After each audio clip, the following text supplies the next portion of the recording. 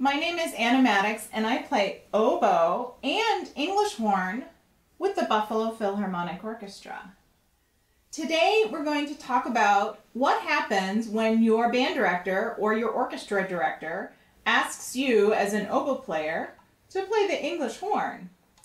So the English horn is the tenor version of the oboe, and all of the fingerings are the same, so that should be relatively easy to negotiate.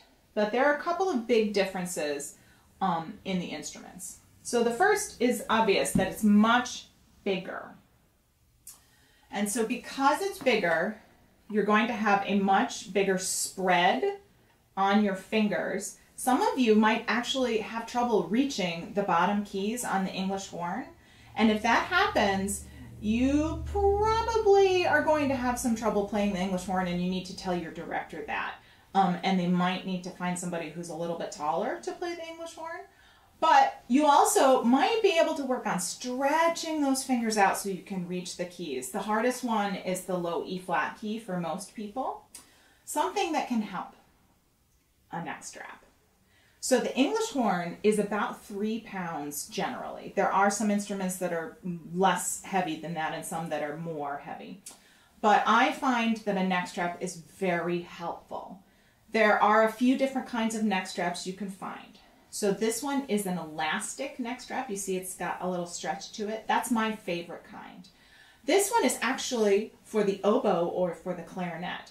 And this one is generally available in most music stores.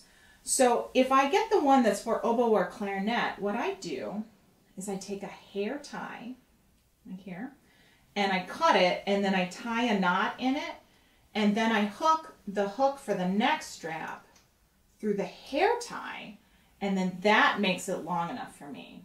The other option is that you can find the same kind of stretchy neck strap for English horn, and it's got a little bit more length to it, and then you don't need the hair tie. Then you can just hook the neck strap into the ring on your thumb rest. So if your thumb rest doesn't have a ring, most neck straps have a small leather piece that you can attach around the thumb rest, and then it has a hole that you can thread the neck strap through. So look for that small leather attachment if your thumb rest does not have a ring on it. So then, the reed. The reed for the English horn is bigger, and so it's longer and wider than it is for the oboe, and therefore the crow is a little bit lower. And the other big difference that you'll usually find, not always, but usually, is that the English horn reed has wire. So if you can see that. Now, I make my own English horn reeds, so I get to choose which side of the wire. You can see that it wraps around, and there's a part that sticks out down here. So I get to choose which side I put towards my lower lip. And I, as a player, prefer for this side. Oh, trying to find the camera. There's the camera, sorry. I prefer for the wire side to go towards my lower lip. Now, you're going to want to, if you're buying your reeds from a store, you're going to want to experiment a little bit to find out which side you prefer and which side plays better. Sometimes one side or the other responds better than the other, so just check. The other thing you can check, especially if it's a handmade reed, is one side of the blade might be slightly shorter than the other side. This is really important to check. If you have that, if one blade is shorter than the other blade, the shorter side must go towards your lower lip. If you end up playing with the shorter side on your upper lip, the reed will not vibrate as easily, and it will feel very difficult to play. So make sure you check that to see if one blade is shorter and the shorter side goes on your lower lip. So just like on oboe, you want to take as little reed as possible. But in general, I find you can let the reed sink into the lip just a little bit more. Don't be afraid about that. On the oboe, that will feel a little bit like you're biting the reed. On the English horn, because there's more surface area, you're not biting the reed. You're just letting the surface area cover more, and that's okay.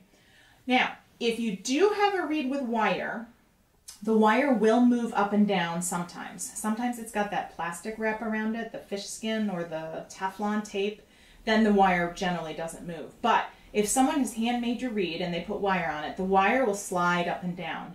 You want the wire to just be up just as far as it stops. You don't want to shove the wire up so high that the sides of the reed start opening. That's not good. Then you will have a very difficult time playing in tune on the reed. The wire in general is there just to help with the resonance and the projection. It's not there to help with the opening. So that's a common misconception. You might think the wire helps with the opening of the reed, but it doesn't. So just be careful about that. The other thing about English horn reeds is that very regularly they're a little too open. So if they are, make sure the reed is wet and then just gently massage your fingers down the reed like that, and that will close it up just a little bit. That'll help. So the other big piece that's different than the oboe is the bocal. So the bocal is what the reed sits on, and then the bocal sits in the well of the English horn. And your English horn, assuming that you're borrowing one from your school, will probably have 1 or 2 bocals in the case. So which bocal do you use? Well, every bocal is a slightly different length in general. And usually makers of bocals label them with 1, 2s, or 3s. 1 bocals are shorter, 2s and 3s are longer. So 3 is the longest, 1 is the shortest. Sometimes you'll have a bocal that has no number on it, and sometimes you'll see a bocal with a 7 or a 9. So again, the smaller number is a shorter, and the larger number is longer. So if it's shorter, you'll play a little sharper, and if it's longer, you'll play a little flatter.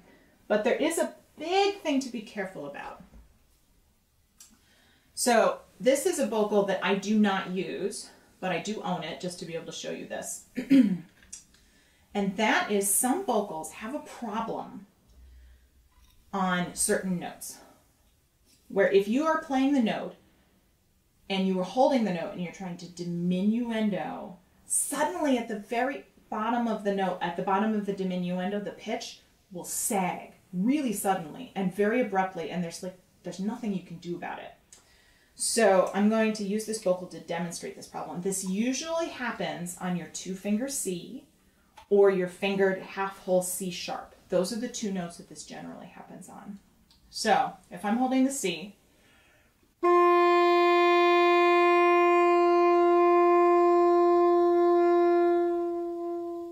you hear at the end of that that kind of like sank just a little bit? Let me do it one more time, see if you can hear it.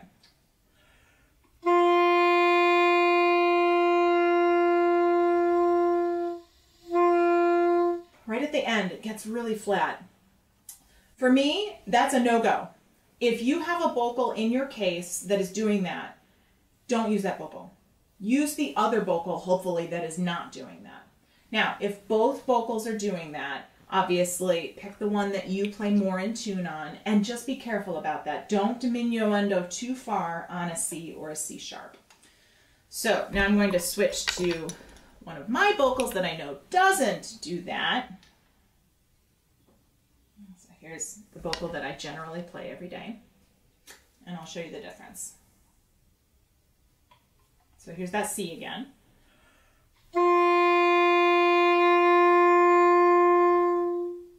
And you hear the diminuendo is just perfect, and I don't have any pitch change at the end of it.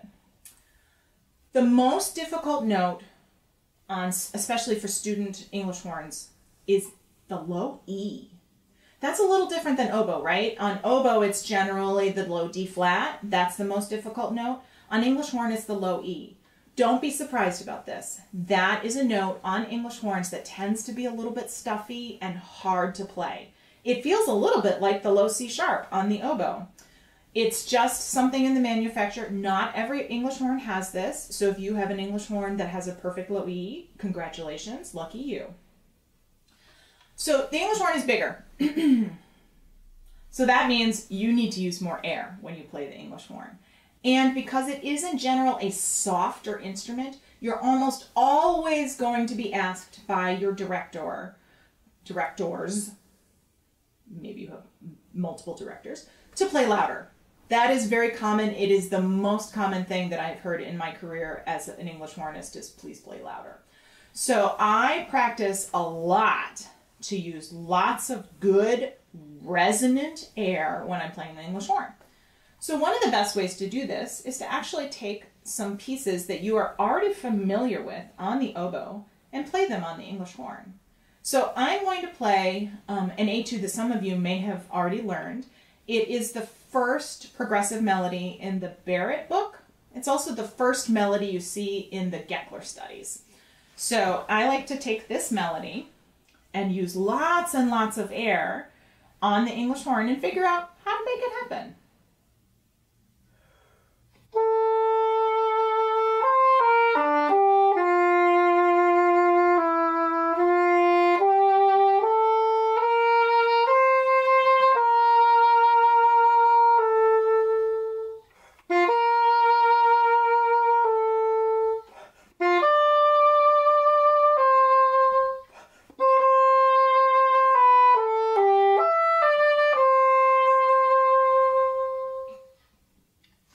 So maybe you've played that etude before on the oboe. Go ahead and try it on the English horn. You're going to notice that it's a little different feeling to play it on the English horn, and that's a good thing. That's a great way to figure out how to negotiate this new instrument. One big fingering suggestion. If you have to play a high B flat on the English horn, you should either add the low C key or the ring finger on your right hand to that note. The low B flat, or sorry, excuse me, the high B flat tends to be flat on the English horn. And so this is the one like big fingering change between the two instruments. I never play a high B flat on the English horn without adding the C key or my ring finger. So here, I'm going to back up a little bit so hopefully you can see this. Nope, can't get the camera. Here, I'm going to stand. So I'm going to play the B flat and then I'm going to add them so you hear the difference. So here's the high B flat without, and here's with, and here's with the ring, and again without.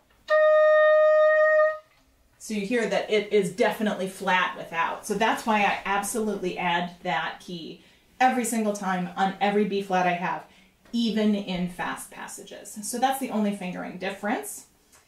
On the half hole, so this is a very big key compared to the oboe, right? I've seen some students try to sit their finger way up here. No, sit your finger right on the line right there, right in between where the key moves.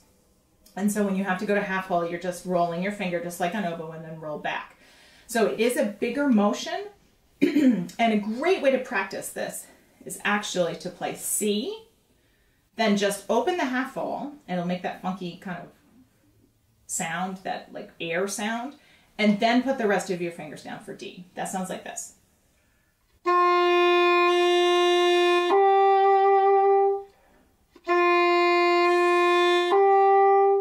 And then gradually do that slightly faster, and then slightly faster, and then slightly faster.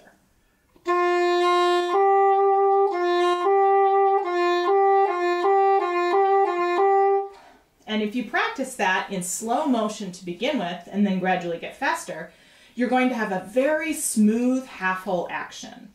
This will also help your oboe playing. It's a similar exercise, actually similar, it's exactly the same exercise that I do on the oboe to go over the half hole really beautifully.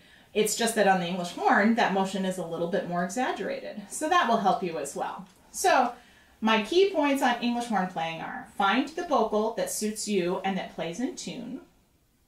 Remember to use lots and lots of air. Don't be afraid to let the reed sink into the lower lip just a little bit more. And then take some of your favorite things that you play on the oboe and try them on the English horn in order to learn the instrument. Good luck! It's a fabulous thing to play.